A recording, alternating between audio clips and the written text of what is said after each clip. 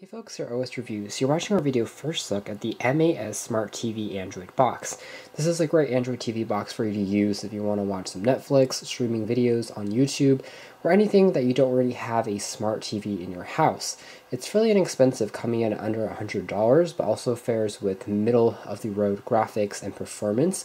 But best of all, it also features some unique functionalities, such as a built-in webcam, which we haven't really seen on an Android TV box before, which makes video chatting possible on a larger display like on your television, and also it has a metallic construction, which is pretty rugged and also very durable.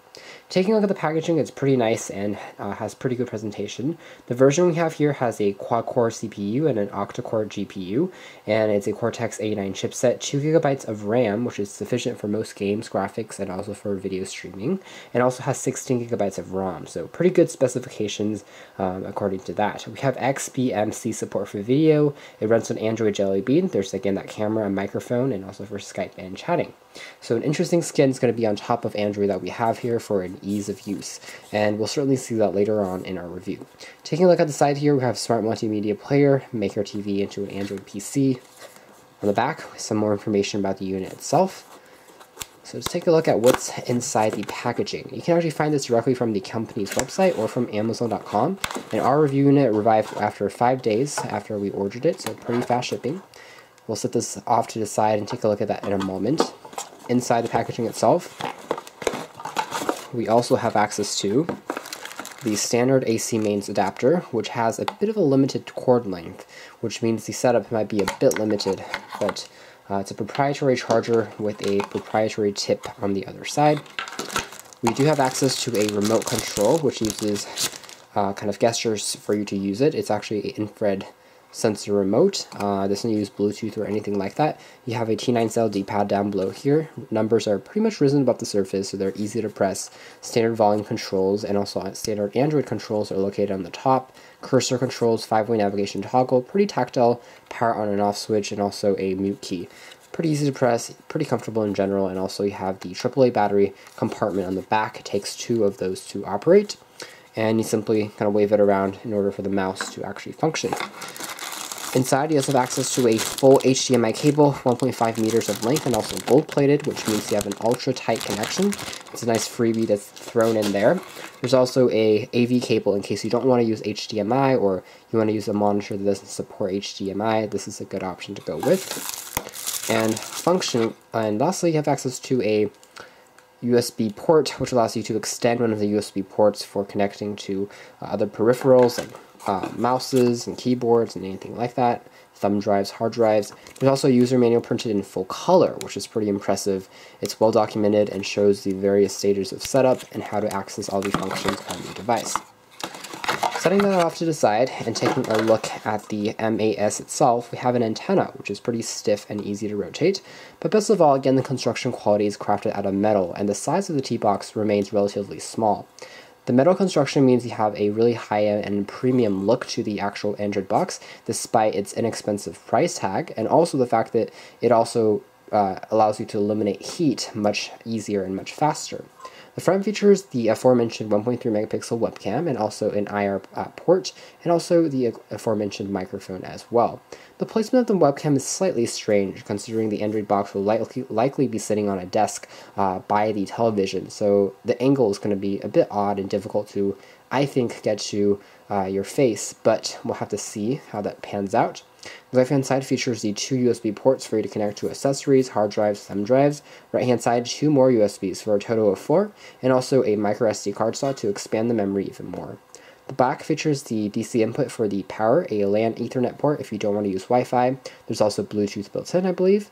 We'll have to check on that. The AV out cable if you don't want to use the HDMI here. An optical cable for you to extend to stereo sound system for better performance. And on the back of the unit, we have access to 4 rubber feet, which prevents the device from sliding around when sitting on a desk or surface. Overall, the hardware device is, again, quietly attractive. There's a nice chrome ring around the side, which makes it look pretty shiny, and I would say that the hardware itself is top-notch and one of my favorite Android TV boxes I've seen so far, just because of that metal build and that relatively slim. Look at the actual operating system experience, we have a rather clean install of Android.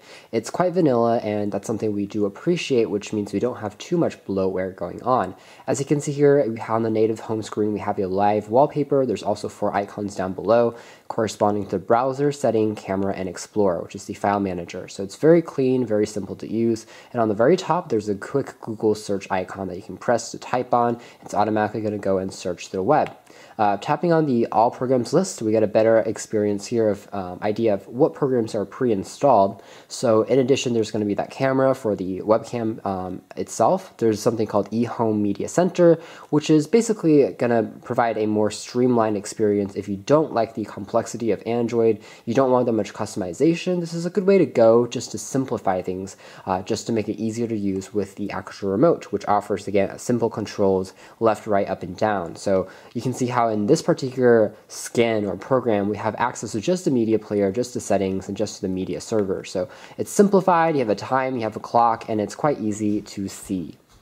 And going back, we can see we also have access to an MX player, which is a codecs player that allows you to play back 1080p HD videos without too much issues, and it also supports a host of different file formats in general. You also have access to the full Google Play Store for downloading more games, applications, and programs. There's also access to Quick Office, which allows you to edit and create Excel, PowerPoint, and Word documents, which is pretty useful if you're using it for productivity, although you will need to plug in a third-party external keyboard or something like that, just because it's a little bit difficult to navigate with just the mouse itself. Again, using the actual device, you can also see we have access to a regular standard mouse, if that's what you want to do. And again, you can see the mouse kind of bring up on screen. It's pretty sensitive. I can click on again to exit out of the mouse mode. So taking a look at some other features that we have over here. Now in the mouse mode, we also have access to a arcade game control settings, so you can actually use it to play a few arcade games. There is a Wi-Fi display that connects your phone using your Android phone using Wi-Fi to the Android box, so you can actually push whatever is being displayed on your phone onto the television. So it's pretty cool. There's built-in Skype because, again, we have that really unique built-in front-facing camera that we really haven't seen before on other Android boxes. Resolution of the camera isn't that great, especially in low light performance. It's a little bit dark, it's a little bit difficult to see. Also we have we also have XBMC, which again allows you to play back some more codecs. It's a media center, which again provides a bit of a scan on top of Android, just to make the experience of using a TV box a bit easier. So we're going to see this launch up here. Again, a very simple to use UI. We have access to music, to programs. You have access to again, access to programs. I'm going to try to actually get out of the mouse mode here. And then you have system, videos, files, and also your time on the very top. So it's kind of similar to what we saw before, but it's another version that you can use if you don't want to use the complexity of Android. This is a good option to go with. Overall, the responsiveness of the device is actually pretty speedy. We didn't really experience any lag unless you were opening up 5 or 6 programs at the same time. As far as general game back performance goes, it's actually pretty strong as well. We didn't really experience any issues in that department. And so it's going to be pretty easy to use, again, as a general device just for playing back videos. It does a good job of streaming video content. Taking a look at the device, we can also check out the Android version. It is indeed 4.4.2. We can tap on that a few times. Again, it's going to be KitKat, and we do have the full KitKat experience. So taking a look at the web browsing experience, again, it's going to be okay, but with the remote, it's a bit limited. Speeds are acceptable. They are pretty fast and responsive just because the Wi-Fi on here has a pretty tight connection, and so there's not too much of an issue in terms of loading back rather complex pages and doing searches online. Again, you can also watch YouTube directly from the built-in browser, which does a pretty good job. You can stream video content just like you would stream it on any application that you can install. Not too many video applications, video streaming applications are included right out of the box, which I found to be pretty interesting and a little bit something that I didn't really expect. I expected to see a lot of different native built-in streaming video services like Netflix or also like CNN or maybe BBC pre-installed, but those are things you have to actually separately install. But they're free, they're pretty fast, and you simply search up the application in the Google Play Store, and then you can basically load that application up. Again, you can also watch YouTube videos. We have OS reviews or our own page loaded. Again, you're going to have the mobile site load over the classic site at first, but you can always overturn that by selecting the actual full advanced site if you want to do that through the settings. It's actually pretty easy to use. You can see this is basically how the YouTube client works over the direct web browser. So this is just like loading up youtube.com and seeing how that works out.